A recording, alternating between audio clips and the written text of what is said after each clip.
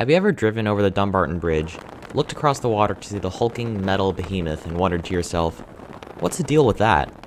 Well, if you haven't, tough luck, because that's what today's video is about. Stand clear of the closing doors, please. Keeping the theme with my last few videos, today's video is focusing on another abandoned rail line. The Dumbarton Bridge was built in 1910 for Southern Pacific, and it was the first bridge over the bay, shortening the journey between San Francisco and Oakland by 26 miles. The route was serviced by both freight and passenger trains until 1982 when the very last freight train rolled over the bridge.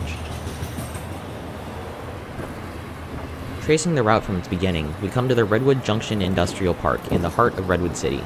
These tracks begin a straight line cutting across Redwood City, and our first stop is 5th Avenue. At 5th Avenue, you can see these signals that have been turned away from the tracks, which is normally a sign of abandonment. So you can see here, despite the fact that the signals are turned outwards away from the tracks, the light is still on, showing that this track is still active. Normally, signals dictate train movements, but due to the infrequent nature of appearances along this route, they have been shut down.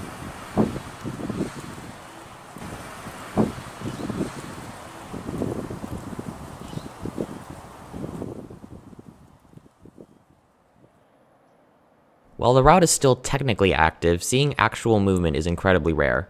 Between the junction and Chilco Street, Caltrain occasionally stores maintenance equipment. And you can tell these are Caltrains because if you look at the marks, the letters, they say JPBX. Those are Caltrain's reporting marks standing for Joint Powers Board and then a filler letter.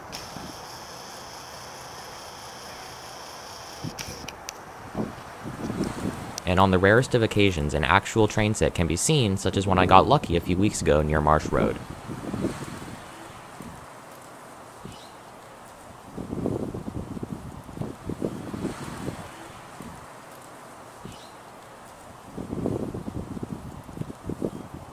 And looking at this signal, you can see that the light is off, showing that these tracks are sadly abandoned. The tracks continue through East Palo Alto before reaching the bridge itself. From the East Palo Alto side, you can see both the rail bridge and the Hetch Hetchy pipes running next to each other. When the bridge was in operation, the center section would swing between open and closed positions to allow boats and trains to pass. Today, it's been permanently welded open. Crossing over the bay into the Newark Slough, you can see another swing bridge that crossed the slough. This bridge operated in the same way as the main bridge, and you can see it from the Newark Slough Trail in Newark. The route continues through Newark, where it joins the Union Pacific Coast subdivision towards Oakland, San Jose, and even Los Angeles. Currently, this section of the Coast Sub sees the Coast Starlight 3 times a week, but there's a proposal to reroute Capital Corridor services over this line, so we'll see, I guess. Proposals for restarting rail service over this line make the rounds in the newspaper every few years, but they haven't amounted to anything besides proposals and studies.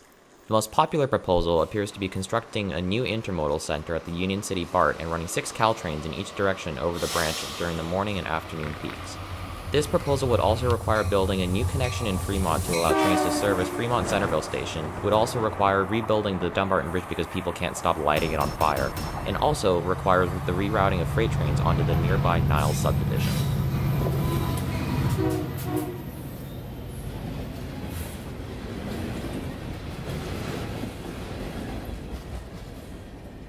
Whether or not this will ever happen isn't for me to say.